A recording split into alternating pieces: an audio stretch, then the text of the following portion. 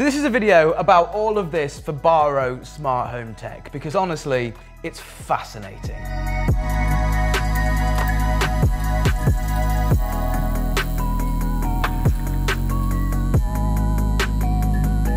I've actually had my FIBARO home center now for quite some time, which is the sort of main box that controls everything. It took me quite a while to think of all my home automation ideas, things that I wanted to happen when I did certain actions or the garden lights coming on at a certain time in the day. I actually got into a bit of a flow state with it, just with a pencil and a piece of paper, sat there one evening and wrote down all of my home automation ideas, things that I wanted to happen. So yeah, it's kind of where I want it now. It's looking pretty good, and I can't wait to give you guys a tour of it and then show you how it's all set up.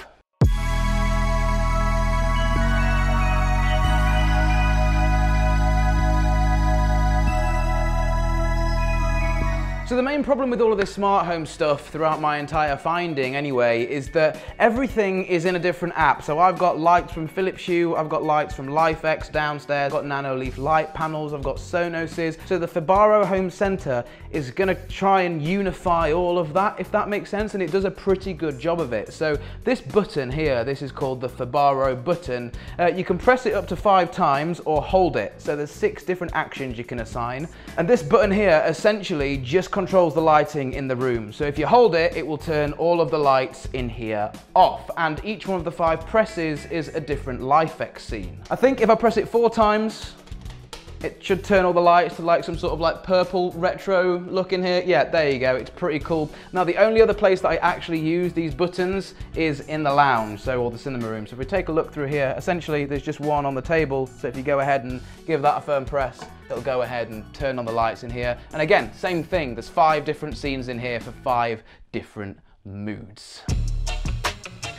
Now, motion sensors are another thing that FIBARO make. That is what has just turned on the lights in this room. So just up there's a little wireless motion sensor, and that's one thing to note as well. The button, and probably all of the things that I'm actually going to talk about FIBARO wise, are kind of all wireless, Z-Wave. So motion sensors, you can just drill them up anywhere, it's all wireless. The buttons, you can stick them on the wall, put them anywhere. So this motion sensor in here is actually controlling 4 Philips Hue lights that are in the roof. Now these are actually the sort of lights that you can change the color temperature on. So this motion sensor in the daytime, it'll set these lights to a nice ice white, and then nighttime, well, it'll put them, well, nice and warm, dim down, so when you come in here you don't get blinded by 4 ice white lights. So next up, we're back into the kitchen. I've got another one of these motion sensors. Now, its only job is to control the Who Made the Rules sign, which is over there. Now, that just plugs into the wall, essentially, and it's a sign that lights up, and then when no motion is detected in here, it turns it off. So all it's essentially doing is saving energy for me. So in a second, we should hear my watch ding.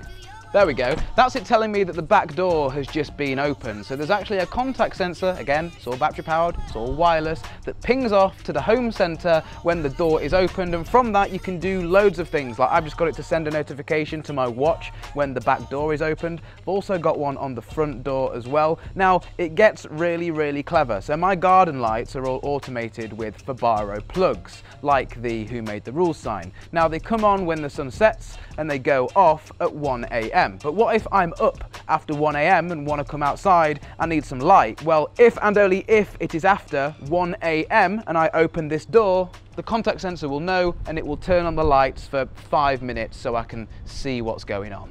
Now, I was almost running out of places to put these buttons, however I realised that FIBARO has integration with Sonos, so there's some Sonos speakers out here. This button is tied to 5 different Sonos favourites, which are Spotify playlists like the Billboard charts and housework, different things like that. So if we press this, we should get a sort of assortment of music coming out these speakers. Sick. Now, I was using loads of energy, and because I pay the electricity bills around here, it's always nice to save a little bit of money and the planet too. So I had this saddle light up here. I think that's what you call it, a saddle light. Yeah, it was on like 24/7. So instead of that, it's now controlled by the smart home FIBARO center. So it only comes on if my back door is opened, or if that bad boy up there catches you. Now that is a little motion sensor. They're not meant to go outside, but I saw people on the FIBARO forum saying that if you put a little bit of sellotape around the motion sensor, you can go ahead and leave these things outside absolutely fine. So that light is now motion censored from here and comes on if the back door's opened.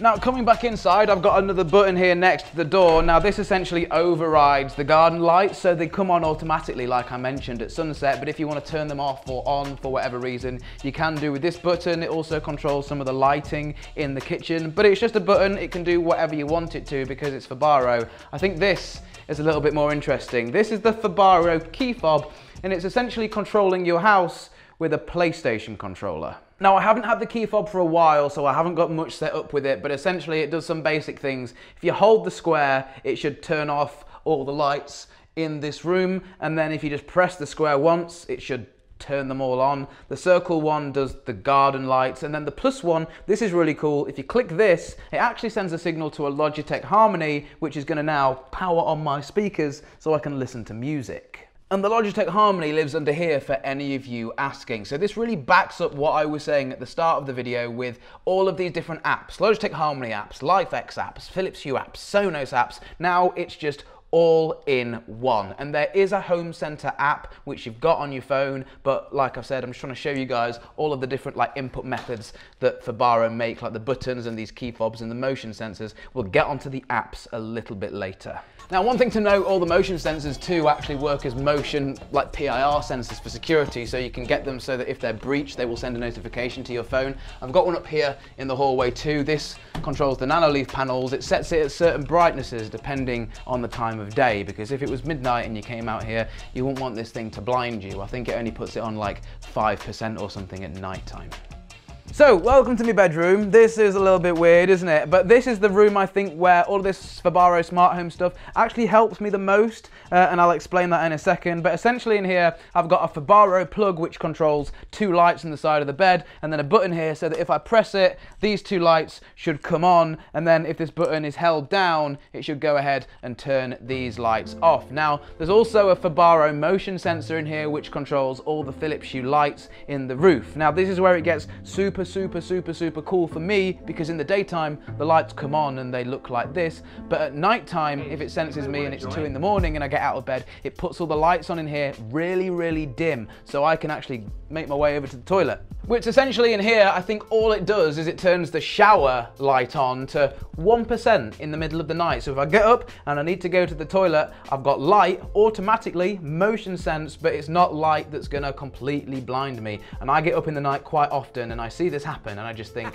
what are you doing, Sergey? It's all automated. So with all that being said, this is how you actually set all of this up. This is the Home Center 2 sort of welcome screen. You get to go through here and see all of the different rooms in your house, all the different devices in your house. You can go ahead and click the play buttons and toggle them. So if I was to, I don't know, turn on kitchen off, you should see that all the lights in here will go off. Okay, so I think the best way for me to explain how this works is to show you how you set up a simple scene. So I've got a kitchen busy scene here. Now, busy is the word for a LifeX scene that I have in the LifeX app for the lights in this room, the sort of scene and how it's set up. So if you go in here, it says that if the white kitchen button is pressed once, or the white kitchen door button is pressed once, or the key fob is pressed once, then to run the kitchen busy scene. And that is as simple as it gets. You can add different things to this, you can take things away, so you could say that when all of these things happen, set the kitchen to busy, but also turn off the nanoleaf light panels. You could do absolutely anything. It's a blank canvas for your imagination to think of things and then make it happen, essentially. So as you can see here, this is the bathroom one. Now I've got bathroom bright, bathroom cool, bathroom warm, and bathroom low. So there's actually 4 different time frames that the lights are gonna change. If the bathroom motion sensor is breached, then press button 11 on the Philips Hue bridge, which is the bathroom light controller, and set the brightness to 30 and set the color tone to 10, which is really warm, 100 being really cool.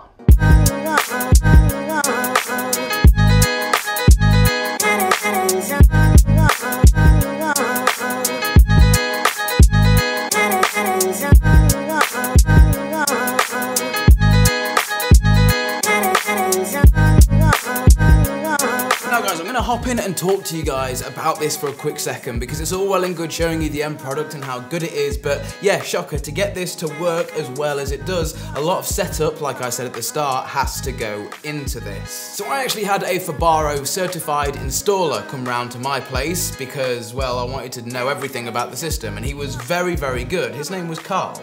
He essentially got my system up and running for me, taught me the basics of how to set things up and how to make the different scenes. Honestly, without him, I wouldn't have known really where to begin. Essentially, you install loads of plugins to your home center so it can access certain things like LifeX and Philips Hue. And sometimes if there isn't an official plugin, people have made what's called a virtual device, which you can upload to your home center, give it the IP address, and off you go. We had to do this with the Nanoleaf light panels. But as soon as all the hard setup is out the way, you can essentially control any smart device in your home as long as it's kind of, over the internet or on your network via the home center.